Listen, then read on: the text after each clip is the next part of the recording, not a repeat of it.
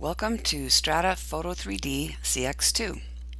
In this tutorial, I'll introduce you to the workflow in Foto 3D.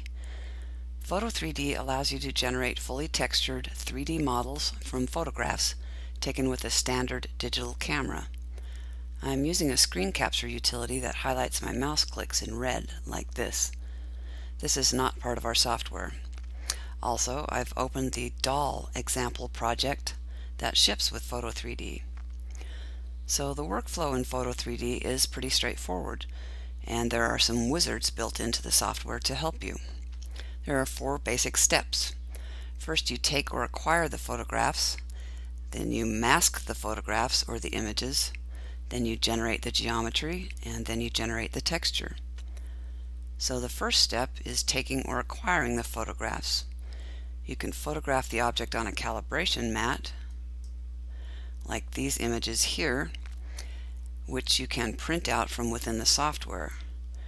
The calibration mat that you print out can be sized according to your needs, and the markings on the calibration mat give the software the information it needs about the camera and the camera angle, and allows it to generate the geometry and the texture. If you can't use the calibration mat, you can add that information later using the new marker system, and that is covered in a different tutorial. So the second step is masking the images. You can mask the images in Photoshop if you'd like, or you can use Foto 3D. Masking separates the object you want to capture from the background. Now this image has already been masked. That's what the checkered background indicates. So in Foto 3D you would want to use the masking wizard. To start the wizard, you go to the processing menu and select Mask All Images.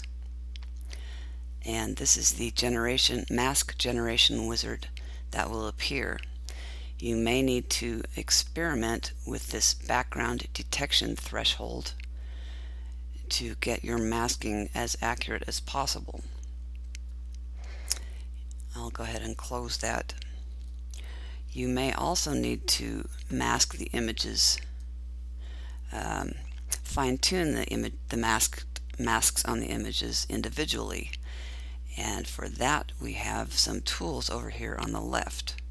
You can see there are some view tools, some auto masking tools, and then some paint, the paint mask and unpaint mask tools.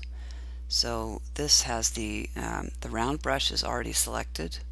I'll move the diameter of the brush up a little, and if I click and drag in the window, you can see that I am unpainting the mask. You may need to use the unpaint mask tool if the automatically generated mask is covering up part of your object. So once you have the masks perfected, you'll need to generate the wireframe.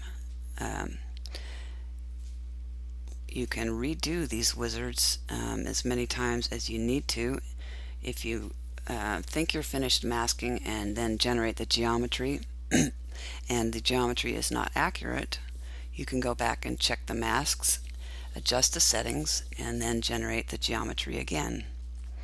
So I'll switch over here to the model window.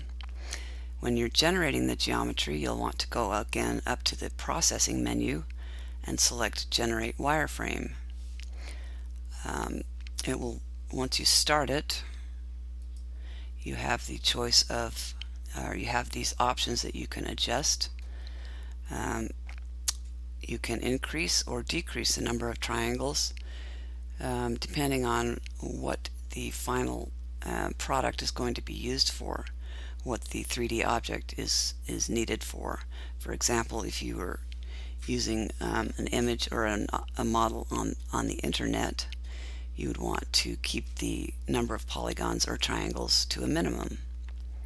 So I'll just click back on that.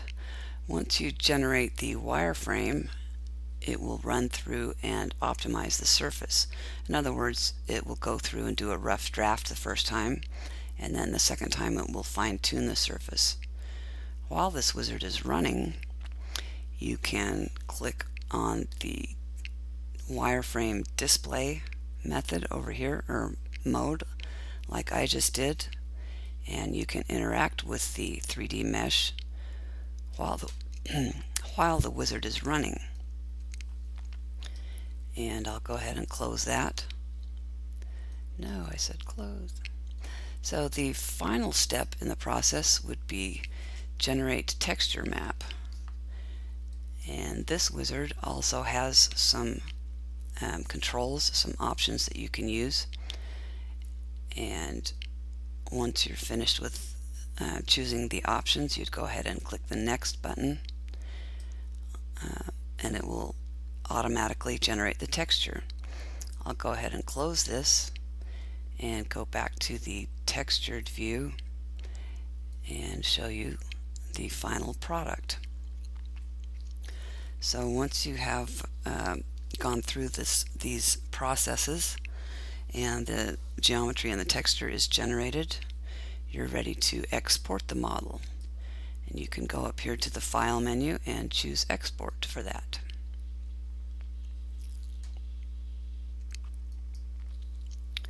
So that's all for this tutorial. I've introduced you to the basic workflow in Foto 3D. Please don't forget to check our website for more Foto 3D videos and tutorials. And if all else fails, don't forget to check the user guide, which is located in the Help menu. Thank you for joining me.